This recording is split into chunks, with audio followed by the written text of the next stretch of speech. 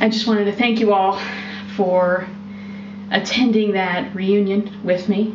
I want you to know that even though the music is painful, you only had to listen to it once. I had to rehearse that about 5 times.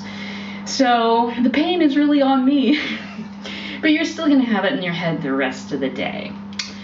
So the epilogue, obviously the letter I wrote to my luggage worked. I reached out, you know, I wasn't afraid, and it worked out for me. Obviously that reach out to the universe brought my stuff back to me. I arrived in Europe 2.5 weeks ago. My crap just arrived. So I'm a happy person. I can wear more than 3 outfits now. And I'm just in love with this day. So thank you for celebrating that moment with me. More moments to come.